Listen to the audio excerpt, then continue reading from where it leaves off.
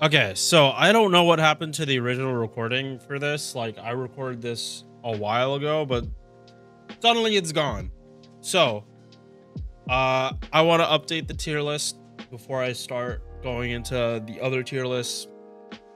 Like, this was supposed to come out, or this should be out before the low-cost tier list is out on YouTube. So, let's talk about this. And the reviews for these servants have already been out now, so very helpful for that. Santa Alter and Jalter Lily. Both of these were, so TLDR, they both went up a tier. Santa Alter went from don't use at all to extremely niche, and Jalter Lily went from D to C.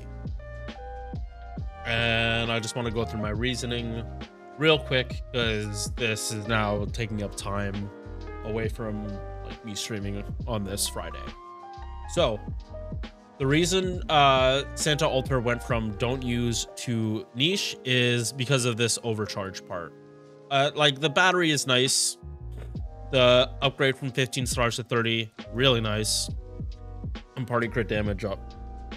Like, all this is like good stuff to have, but it definitely depends on what unit you are bringing.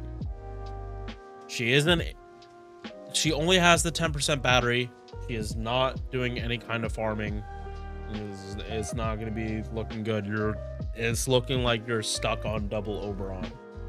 But this has such good team utility that I cannot conceivably leave her in don't use. The issue is what servants actually need or want this. Right now, if you didn't have Santa Alter before, you can't have an esports version of her. I think an esports version that's stuck at 40 out of 50 is the best use you will get out of this servant, because she can die pretty easily. But in the current game state, you can't exactly leave, like, if you didn't have the unit before, you can't make an esports version because you're missing out on getting rare prisms and pure prisms from ascending them. She's just, right now, she's just in a weird spot. I think she needs another buff before I can like move her out of this tier. Like, I think she needs her own battery. Not even for farming, but just so she herself can be a part of the multi-core. Because again, if you're using her with Bitch Darkness and Tonal Echo, she might be able to pop her own MP, but it's not going to be the most consistent thing. So yeah, she's in extremely niche because it is very situational whether he's good or not, and like what CEs you're running, because it, like, starting from 0 is very different from starting for 50% in terms for events. They're very different in which servants you can actually use. All right, next we have Jalter Lily. Now Jalter Lily is different in that she already had a battery, even though it's 20%, so it's not ideal for farming. But it fixed her MP. Now, instead of all of these effects being 1 turn, they last 3 turns. You no longer require MPs that have healing attached to it to follow directly after. And there's some actual ramp up now. However, I do not think overcharge 1, so like a basic MP, is enough for any of these effects. I think that you have to have higher levels of overcharge. Thus, she needs a skill buff that can give herself overcharge. It's unfortunate, but like, this is not enough to be like, oh yeah, I'm gonna bring Jalter Lily to go do this. It's just there isn't enough charge in the party to like warrant her when her effects are this low. Now, if these like, and that's why I say overcharge 3, because then this is 20% attack. I believe this goes up to like 30% healing received. No, 40. Yeah, 20% attack, 40% healing received. Debuff immunity doesn't, resistance doesn't change, but honestly, like 10% is okay. That does cut a lot of magic resist like in half. For units that don't have magic resist, like this is overkill.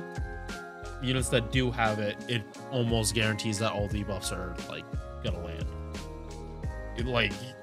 If you're farming, you don't need some Phantom of the Opera like 50% down for that. And yeah, because he has utility and multi-core, especially if you can do some overcharge stuff, preferably party-wide until she can get a buff that gives her overcharge. Yeah. So overall, and this isn't going to be the standard for all the tier lists, it's just that these are servants that came out at the start of the game, and they were balanced for the start of the game. That's why they were as low as they were. Now they got a modern buff, especially Santa Alter. Hers is way, like, hers, this is a fix, this was a buff. Like, so, and I think going from don't use to extremely niche is significantly different from D to C. Like, can't put it into like rankings on here because there's a reason this is here. But yeah, that's the only change for the tier list. I want to have this out just so people don't get confused in later videos. The timing for the buffs was like terrible because I think it was a couple days after I originally recorded the tier list. But yeah, sorry for the delays on all this stuff. Hopefully, as it gets closer to the time zones fixing, my sleeping schedule will be better too, and that means more frequent updates or uploads. All right, see you guys later. Peace.